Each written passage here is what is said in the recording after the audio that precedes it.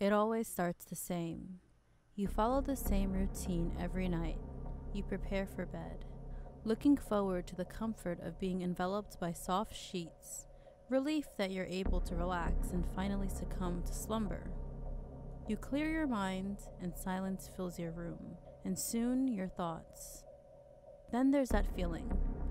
It's strange and difficult to describe, but it's gnawing at you. A nagging feeling that grows louder in your thoughts the longer you ignore it.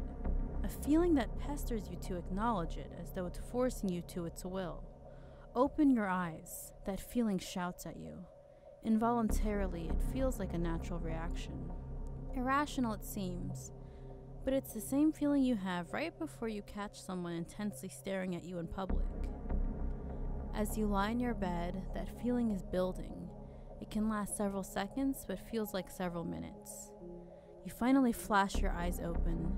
Your room nearly pitch black, your eyes dilate, trying to focus on the darkness. What is it that's causing you to have this strange feeling? And that's when you see it. A dark, tall shadow, a human silhouette. It stands before you, filling your entire being with paralyzing fear, dread, and confusion. It has been watching you this entire time. Shadow people. This is what they're called. Shadow people exist throughout numerous religions and cultures. They're one of the most reported paranormal sightings. They are believed to be shadowy supernatural entities that present themselves at night, usually as a person is about to go to sleep.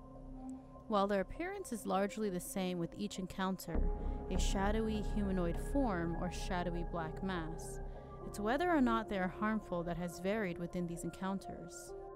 Various reports of shadow people have been described as creepy, terrifying, and giving off a feeling of malicious and evil intent. Some have reported them to be fleeting experiences, akin to briefly seeing a ghost, and some others have encountered these shadow entities as being helpful to them in some form, leading them to believe that they may serve a purpose of guiding them or watching over them in their life. There is also belief that these shadow people could be spirits of people that refuse to move on to the next spiritual plane, or that they're interdimensional beings or time travelers of some form that are either visiting or passing through our realm. There are 4 different types of shadow entities that have been widely reported. Shadow people are the most common, a black mass of opaque shadow in human form. They stand still or move slowly and may disappear when trying to confront it or shining a light upon it. Then there's creepers, which are also a black mass in human form, but they crawl across the floor, walls, and ceilings, either quickly or slowly. There's also dark mass, which is the form of shadow entity without any discernible form, and it presents itself in various sizes and tends to move slowly. And lastly, there's dark mist, which is the only shadow mass allowing some light to pass through it, but it moves in a deliberate way. So scientific explanation rationalizes shadow people as being a mere psychological occurrence. Sleep paralysis is a common explanation. It is the state during which you are just awaking or just falling asleep, allowing you to be aware but unable to move or speak. This state allows for an episode of hallucinations, which can be quite vivid, causing you to hear, feel, and see things that are not there. Sleep paralysis can be a single episode or recurring and can happen in anyone. The causes of sleep paralysis are varied and can stem from unordinary triggers like sleep deprivation, abnormal sleep patterns, and even stress. It is believed to be a dysfunction of an underlying mechanism in the REM sleep cycle, which is a phase of sleep that occurs at intervals during the night and is characterized by rapid eye movements, vivid dreaming, bodily movement, and faster pulse and breathing. The night is certainly an appropriate time for shadow people to appear. Fear of darkness is quite commonplace, so when the night plays tricks on our eyes, warping ordinary objects to monsters and demons, it's normal to assume these shadows are simply created in our minds. And science certainly has its explanation for these immense feelings of fear and paralyzation. But what of those that have encountered shadow people and they were not paralyzed? In fact, they were able to move, even speak, and could not only see the shadow, but could also physically feel it. Well, this is what happened to me. Years ago, when I was around 11 or 12, my family and I lived in an old Victorian house in a fairly rural area. The house had 4 floors, with sealed small doors in the attic, a small door covering a chute in my room which dropped down quite far, but it didn't have an exit. The house also had pulley systems meant for transporting food from the kitchen to the 2nd floor, and even a chute meant for coal to heat the house that led to the basement. But the exit to the basement was blocked off by a wall, as it was no longer needed due to the modernized changes made to the home. So the house was quite old and already quite strange and creepy. And in this house, my family and I, and even our cat, experienced many terrifying paranormal events, which eventually caused us to leave the home. But that is quite a very long story for another time. Nevertheless, one of the earliest paranormal experiences I had there was an encounter with shadow people. It happened one night during winter, and would happen repeatedly after, becoming gradually more menacing. I was getting ready for bed. I have never been able to sleep with any type of artificial light. It has to be pitch black in order for me to sleep soundly. I was lying in bed in a dark room, with the only faint light being moonlight from my window. I was sleeping comfortably with the covers over my head. And it happens. That feeling, that nagging feeling, it makes me feel like I have to pull the covers down and look. But at what? Why do I have that feeling like someone or something is there? And I pull down my covers and I look. And standing before me is a shadow figure. Slightly blobbish, not sharply defined, but humanoid in form. I stare at it. My first thought being, I just turned off the lights moments ago, so it must be my eyes trying to adjust to the night. I close my eyes and open them again. It's still there. A dark shadow, and I can't see through it. I stare at it again, fixating my eyes on it, on its shape, waiting for a change. It must be my eyes, I thought. It's normal to see black patches as your eyes adjust to the dark. So I look away from it, looking for dark patches or shapes on the other parts of my room, the wall, the ceiling, just trying to prove to myself that it's just my eyes. But nothing.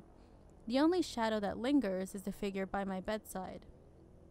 I close my eyes tighter and for longer, open them, and it persists. It doesn't change shape, distance, nor darkness. I was not scared and I wasn't paralyzed. I was just trying to reason what stood before me. You see, at this age, I had prior experiences with paranormal entities, but they were far more terrifying. But none of those experiences dealt with an entity that was just a dark figure that stood still, didn't move, react, or try to provoke me in any way. So in my mind, I didn't initially think it was something paranormal. I turned over, facing the wall with my back towards it, something I would not do now, covered my head with the sheets again, and eventually fell asleep. I didn't think much about it the next day. Then, that night, it was time to go to bed, and that evening, it happened again. The same form, standing before me, and yet I didn't think to fear it. Instead, I assumed, well, it looks exactly the same, in the same area again, right by my bedside, so it must be my eyes. So I ignored it, turned around again, and went to sleep. The next night, again, it continued. It was only when I saw the figure one night, and it was far greater in size, much taller than it had been the nights prior. I pulled the covers down over my head and whispered my prayers to myself. I was fearful, but also confused. I just kept thinking, is this actually real? The following night, I went to my mom, right before bedtime. My mom and I always had a close relationship, so I could tell her anything. But for some reason, I didn't tell her right away. I was still doubting myself, that what I was seeing was even real. So instead, I asked her to come to my room and asked if she could feel anything. Kind of like when kids ask their parents to check for monsters under their bed. My mom was also extremely sensitive to paranormal presences, but surprisingly she said no, that she didn't feel anything. I thought, well, she can always detect something, so it must not be anything then. Thinking back to this moment, I realized she may never had felt anything because it wasn't there at that moment, or at least it didn't allow itself to be detected. But like clockwork, I saw it again that night. And when I did, I wrapped the covers over my head and anxiously said my prayers. I hesitated, slowly looking over my covers, but it wasn't there. which left me torn between thinking, was it my prayers, or did my eyes finally adjust? And am I just being silly thinking there's something there and it's been my eyes the whole time? A few nights of seeing this figure, I asked my mom again, "Do you feel anything?" And she asked me, "What's going on?" I reassured her it was nothing, and I just wanted to make sure there wasn't anything in my room. For whatever reason, I kept doubting myself, as this was unlike anything I had ever experienced. Then one night, when I saw it again, it appeared the same, by my bedside and still large in size, as it had been the few nights before. But this night was different, because its presence gave me a startling sensation I hadn't felt the nights prior. Fear. And not merely fear from its presence or growth in size. It was the type of fear that I can only imagine prey feel when caught by predators. I had this overwhelming negative feeling from it, like it was going to harm me, but I was not paralyzed. I yanked the sheets over my head and proceeded to say my prayers, but I hesitated as I found myself forgetting the lines of the prayers. It was so odd, I suddenly couldn't think straight, I couldn't focus, I couldn't even recall my prayers I had known for several years. And the more I tried to say my prayers, the more lines I'd forget. I couldn't proceed further. I stopped out of frustration and just angrily said out loud, "If you didn't come from God, go back to where you came from." And again, I tried to say my prayers, and eventually I was able to. I looked out over my covers, and it wasn't there. Several days had passed, and I didn't see it again. Then one night, as I was sleeping, I awoke to the feeling of warmth, an intense amount of warmth, by my bedside, the side of my bed that met the wall. Although it caused me to awake, it didn't hurt me, and I actually found it comforting. I even moved closer to it and laid my head against the warmth, slowly opening my eyes, and in the corner of my bed where it met the wall, there was a black mass of shadow, and it wasn't like what I saw before. It was on the opposite side of the bed, and not in a humanoid form. My eyes were so heavy from sleep, but seeing this widened them in fear. I stared at it, moving my hand toward the warmth, acknowledging that what I was experiencing was real, and I jolted up and switched the lights on. But nothing was there. And I wasn't paralyzed, I was awake, and I know what I saw and what I felt. I prayed and waited a while, but sleep began to take me again. So I kept the light on and lied back down to fall asleep. In the midst of falling asleep, as I began to drift off, I remember feeling that sensation of heat again, but I felt unusually tired and found it difficult to stay awake. When I woke up the next morning, I realized my lights weren't on. And this is when I finally just told my mom, and she did her spiritual cleansing to the room, and after that, I never saw it again.